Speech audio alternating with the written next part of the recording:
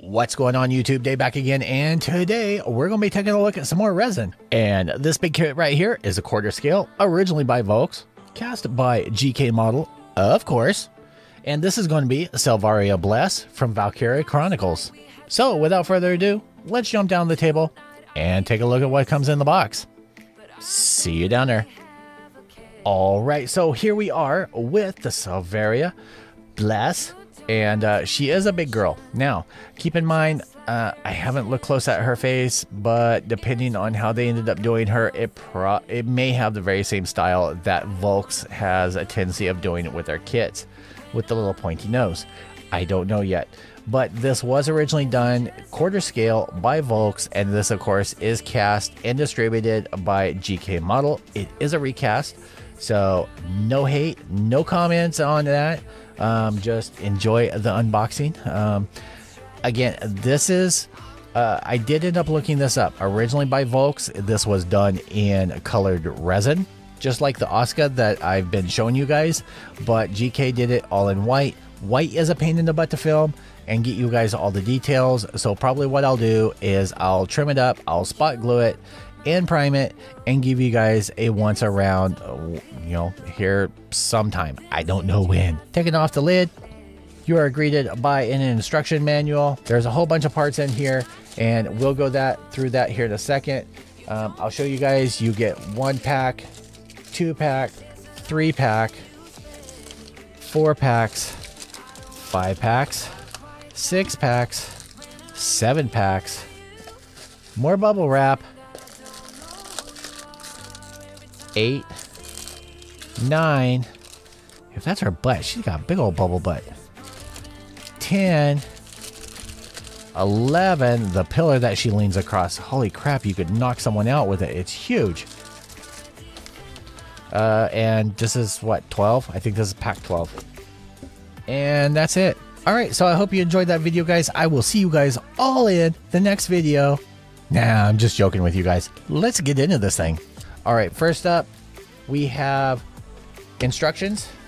Unlike Tifa, she's got instructions, and you get some water slides for the eyes. And I have to tell you, that plasticky AMSR. The eyes, these water slides are actually well done. I can see the edges of them. They're not overly thick. I actually, for once, some eyes I like. Good job. Now this kit, of course, is for me, not anybody else. And I don't know, I have a thing about big kits. I like quarter scale stuff, so yeah. So again, originally done by Volks. Instructions are in color. The instructions are clear. That's a good thing. All of this is in Japanese. You can use the translator to get to that. Quarter scale, high quality, unassembled color resin kit. This, of course, is not colored. It is all in white, sculpted by Zakuri Mura. And when I first looked at the instructions, I was surprised because they're double-sided. So folding open, you get a parts list of everything that comes in it. And you can see originally, you know, there were the black pieces. And the original, I didn't pay attention. The original had brass rods in the sword and in the gun barrel. Well, they did that with this too. You get the base. You get her, which they did, and originally it kind of looks like a lavenderish blue color. I don't know. And then white, dark red. You get some instructions on here on like how to apply the water slides, how to add makeup detail.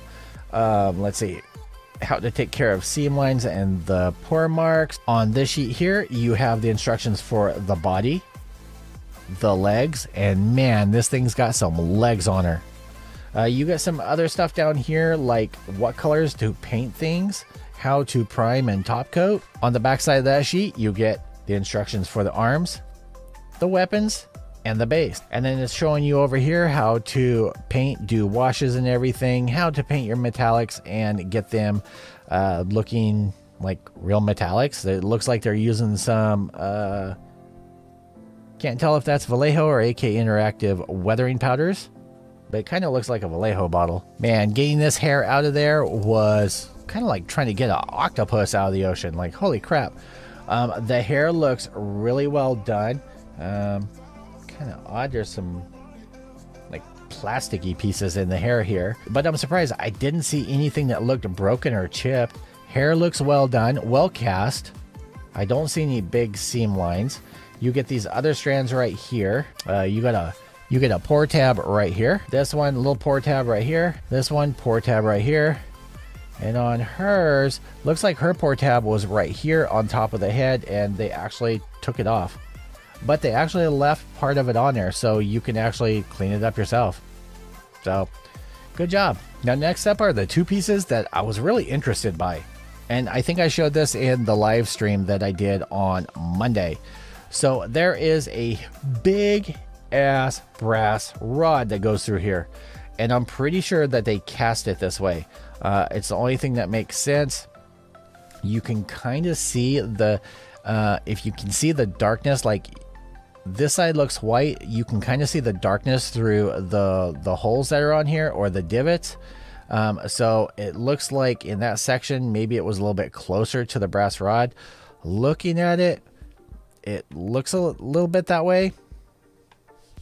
But what was concerning, and a friend of mine actually sent me a picture of his that he just received, is both of our swords are bent like this. And I don't think there's a way that they could have not had it turn out that way. There is a rod, brass rod in here that goes all the way through, and that's easily to deal with. But what I would do is heat up this section right here and then bend it past the point that you need. Like bend it a little bit this way, hold it, and then run it under cold water so that it sets. Because what you want to do is you want to, one, make the resin slash plastic flexible. All of a sudden, Alexa decided to start talking. So my concern isn't so much the resin. We can heat that up, we can straighten it out and just get it back straight. But this brass rod, if you don't get flexed back a little bit, when you cool that, it's going to pull it back into this position. So that's what ended up happening. So again, you could do it under really hot water, or just dip this in a pot of hot water, bend it probably to about like that, and then run it under cold water and let it set, and you should be good, and that should stay straight. Next up, we have more legs. The details on here, now luckily the details that are on here are big. The filigree that's on here is really nice. Her legs are huge. And by huge, I mean they're just really long, which is really common with, I think that she's this way in the anime series, but Volks has a tendency of making their girls with really long legs. Now I'm looking over this as I'm rotating, and I'm not seeing, it looks like there's a pour mark here. Actually, that was probably a vent for this. The pour marks right here. I'm actually not seeing any seam line or mold line. So that's interesting. Taking a look at the other leg, same way. Very well done. If they did do a mold line, it's probably running right across here. Actually, I see a little bit of red right here, so I think that's where they marked it with maybe an ink pen. There's a little bit right here on the heel. All right, on this portion right here, these are going to be her thighs. And wow, okay, so these are kind of hefty. Going to go in just like that. I'm not sure what this is. It's sticky.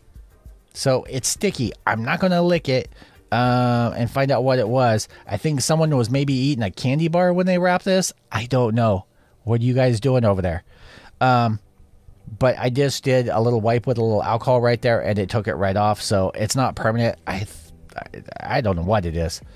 But the details that are in here for the pattern of her garment is really well done. It's there. It's not super deep, but it's not super shallow, if that makes any sense. Looks good. The other leg right here, going to go in just like that. And if you guys can see it, I'll try and get you guys a good angle on it. You can kind of see the pattern that's on there. I've said it before, you know, I love their resin and I love the quality of their resin, but it's a bitch to try and film. And on this piece too, man, I think someone was just hungry because they just got foodstuffs all over it. Like, this is all sticky. So I was trying to figure out what I was feeling wobble. So you have this section, which is her waist. And then you have this section, which is her shoulder blades, her shoulders and her shoulder blades. it meshes together just like that, and then you're going to have pieces that go around. Volks does a great job in their design of how things go together. I really like them. Shoulders look really good. Looks like they took care of the majority of the mold or the pore marks on the shoulders right here. Next baggie up is going to be the trigger and the main portion of the gun. Looks pretty straight. Needs some cleanup on there, but not horrible. Another portion of the gun. This looks to be the butt of the gun. You get the pore mark right there. So it's actually casted with a hole for a pin, so you can pin it in there. And I've noticed that with a lot of Volks things, it has the markings, which is really nice. I appreciate having the markings so that you can line up your pin. Another piece I'm going to assume for the gun right here. These, let's see if we can figure out where these go. So this is going to go on the shoulder blades, just like that. So that's cool. I'm not sure where these end up going. I don't know yet, but we'll figure that out. They look like they go over the arms, but we'll sort that out later. Next up is another baggie. So you actually have her collar.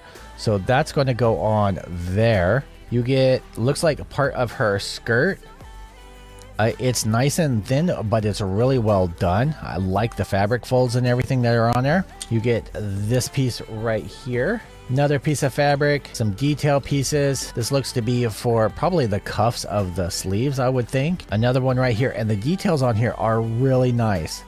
Like, they're big, so there's no reason for them not to be, but it's nice that they're on there. Let's see, you get part of her arm and sleeve, so it looks like from just above the elbow down, and then one of these cuffs is going to go onto here, and somewhere in here we have her hands. Okay, this baggie I am not going to crack open right now. There are a lot of little filigrees, what are they, fleur de lures, right? Sisters of Battle have them. But there's a lot of those in here. There's a lot of little tiny pieces. I'm not going to crack this open right now. In this baggie right here, you get this giant chain. You get, I'm not sure. This kind of looks like it's supposed to go over a boobie. Looks like a cage. Her hands, which are gloved. Her hands look really good. Piece of arm. Detail pieces. Looks like piece of a gun. Lots of little pieces. The other hand. More chain, more little detail pieces. We'll go through all those later on. We're almost done, guys. We're almost done. Oh, hey, I found the boobies. Okay, so here is her waist section. Look, she has pantsu with decorations. So this goes together just like this. I don't know. I think all their pieces are like puzzles, and I really like them.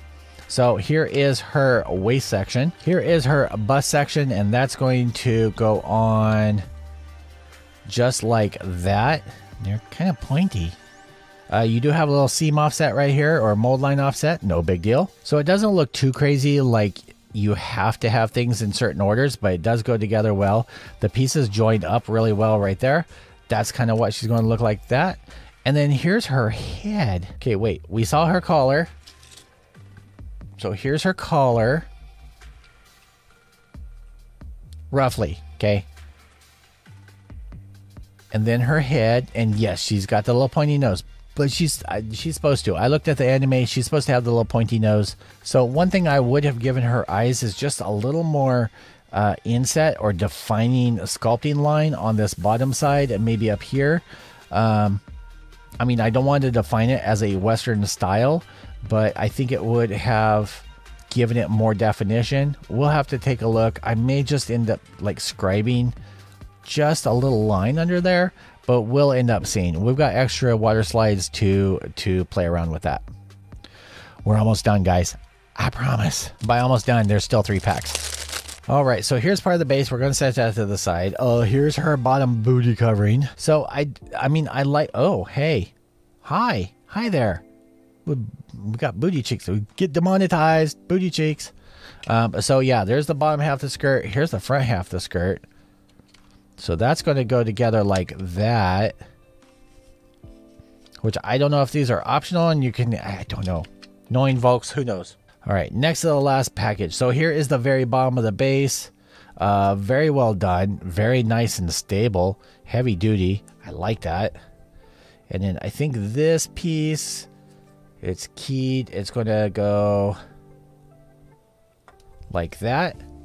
So that looks about right. All right, and then the last piece here, I do really like the details that are on here. I do really like the details that are on here. You got the lion's heads, everything just looks great. So you have the base here, it has a little notch. So you have the base here. Key, you got a little notch. It's going to fit in just like that. And there we go. And this thing is probably about 10, 11 inches tall. You do get a little bit of play in there, but we'll pin that and secure that nicely. It is big, but it kind of needs to be because she's leaning up against it.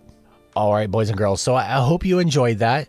I'm going to probably clean up some tabs on this at some point, tack it together with some glue, and then throw some probably Vallejo primer on here, something that's easily strippable, just so I can put it on the rotating table and show you guys what it looks like and all the details and everything. I hope you enjoyed this video. If you did, hit that like button. Please consider subscribing if you haven't already. It helps boost my ego. And as usual, I will see you guys all in the next video. Peace out, YouTube.